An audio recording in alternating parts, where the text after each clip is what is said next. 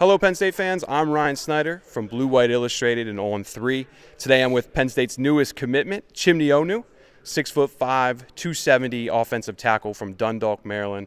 Chimdy originally committed to Old Dominion, went to Rutgers, Penn State, Ole Miss, and Michigan State for his 4 official visits. Decided to pick the Nittany Lions on National Signing Day. Chimdy, I'll throw it to you. What separated Penn State? What were those 1 or 2 things that separated them over? I think Michigan State, Rutgers were kind of the schools pushing the most, but I don't know. What was your order?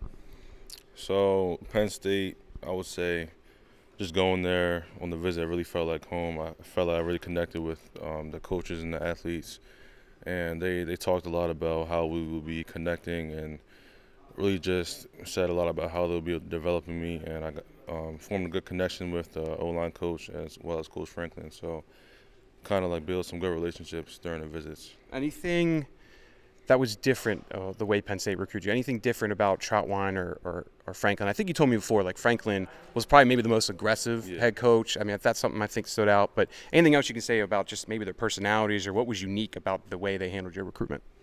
Just they were really welcoming. Just going on the campus, they were really welcoming, really hospitable.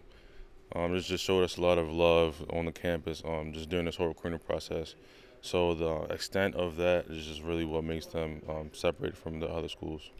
Did you know a lot about Penn State before they offered you? Just curious on if you watched them much growing up. Like, what was Penn State to you growing up? Yeah, I did watch a lot of Penn State. I watched a lot of college football, so I watched Penn State a lot, just like chilling at home, stuff like that. So I knew a lot about the school. It was really crazy just getting this opportunity because it's a school I've been watching for a while. So it was crazy getting this opportunity. You're now the 4th offensive lineman to join Penn State's class. Have you gotten to know any of those guys? Javen or Alex Birchmeyer, Anthony Donko, 4 stars. It's actually one of their best offensive line classes ever. Have you gotten to know those guys? Yeah, so they were at the visit. They greeted me as well my first day. We had visit on the second day, so I got to be around them a little bit. They've been some of them been reaching out to me on Instagram, all that stuff, encouraging me and stuff like that. So we're kind of building that relationship. Okay. Couple fun questions, get to know you. This was a fast recruitment. This was, it felt like, I don't know, 6-7 weeks since Penn State offered. So I don't know you would think as well as I know some of the other guys in this class. I want to start with your track career a little bit. 61 shot put, 175 discus. Did you say you won a state championship for one of them? I think? For both, actually. Both? Okay. Yeah. Do you rank nationally or something like that too? I remember you shared some stats with me. Yeah, so I'm ranked number 12 in the nation for shot put, and I'm not ranked for discus. I mean, number 12 in the nation for shot put is pretty good. So you're going to do that again this year, I assume. Keep that going. What got you into track? Was it for football? Was it just because you love the sport? Like, what was the reason you got into that? So it was just something I was interested in. I wanted to stay active, so I saw after basketball season there was a track and field, so I was interested in doing that. The track coach has also seen me, recruited me out of my middle school, and he kind of saw potential in me, so I started doing it. I liked it a lot, and my coach saw a lot of potential in me, so I just continued doing it, and I got to where I am today. Is there a benefit for football perspective? I assume lower body strength or something like that. Like, what do you get out of that to help you with football? So a lot of explosiveness. We work on that. We emphasize that a lot doing that. A lot of footwork and technicalities go into that as well. So I think it can really help translate into football as well. Okay. Speaking of training, fans always want to know, what's your bench? What's your squat? What's your power clean? I don't know if you've been doing a whole lot of that lately. I know you're playing basketball right now, but anything you can share on just kind of those numbers? Well, I haven't been lifting a lot because during all the basketball and stuff. So, what's your max bench ever? Yeah, max bench is 300 pounds. Okay. Yeah. Do you know squat or power clean? Squat is 455, and I don't have a power clean. Okay. I have my hang clean is 235. Okay. I want to go back to your Penn State official visit quick. We're going to wrap this up soon. What was the most fun thing about that visit? Whether it's with the coaches or maybe hanging out with the players, but like if there was one moment, one thing that you really will take away from that, what was that one thing you just maybe never forget? I will never forget. First off, it was a really good photo shoot. I was really comfortable and getting hyped up by the coaches and everything.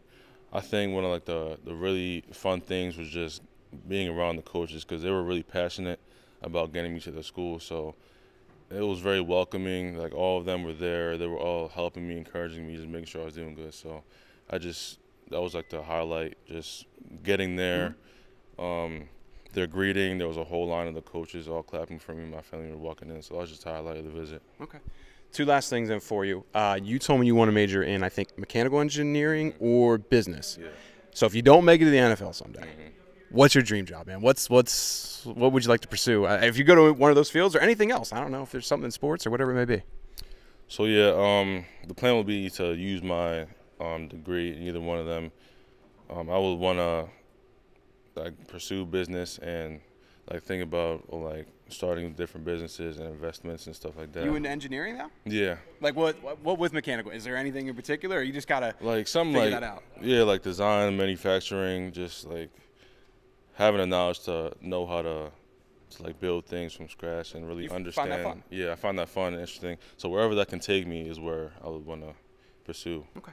Last thing, I want to give you the floor here. There's thousands of Penn State fans watching you for the first time. They've read your interviews, but this is your first time as a commit.